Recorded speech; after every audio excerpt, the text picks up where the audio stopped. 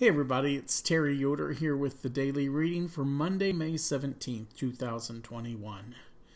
Today's first card of our three-card spread is the Eight of Cups. The Eight of Cups is the card of exit and departure. It's an 8, so it represents the completion of a cycle, the completion of a process, and the beginning of a new. We also see that we have an eclipse noted on the card as well, and eclipses represent changes, ending of one cycle and the beginning of another. The Eight of Cups can represent an emotional exit and departure. Something has happened that has made us so emotional or so angry or so feeling that we just can't contain it and we have to move on. We have to move elsewhere. I decided to cover that card for more information, and what I drew was astonishing, the Ace of Wands. This is by far the highest card of green light and go of the entire deck. It urges us not only to move forward and make the change, to go ahead and do the exit and departure, but adds the additional advice that when we do so, we should release everything that we've been holding on to. What is it that's upsetting you? What is it that is angering you? What are you afraid of? What is it that's causing resistance? Let it go. Let it go, release it, and move cleanly, freely into the new. If we can employ that, what's waiting for us in the environmental aspects is the star. Wishes and dreams come true.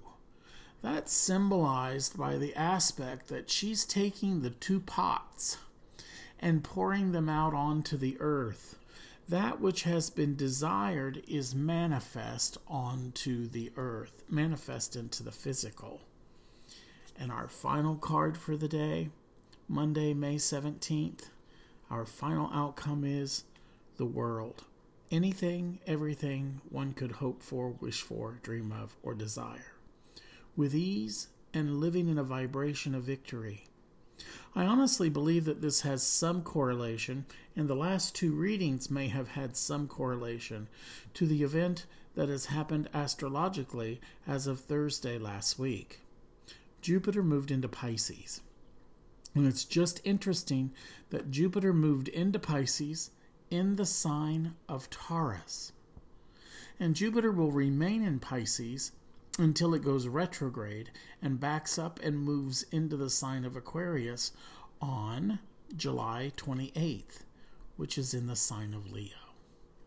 It's interesting how the cards correspond with astrological events as well. The move of Jupiter into Pisces is a beautiful thing. It'll bring greatness, joy, movement, flow of emotions, a very, very strong, positive spiritual blessing. It's valid for everybody. It's going to hit everybody at some point in their life. Enjoy it. So for a quick recap, go ahead, make the exit and departure.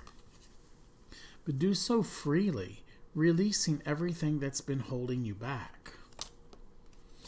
The promise, what's waiting, wishes and dreams come true. And that leads to happy, joyous life. I'm Terry Yoder. Thank you for watching. If you need anything, you know how to reach me. terryyoder.com. Thanks for watching.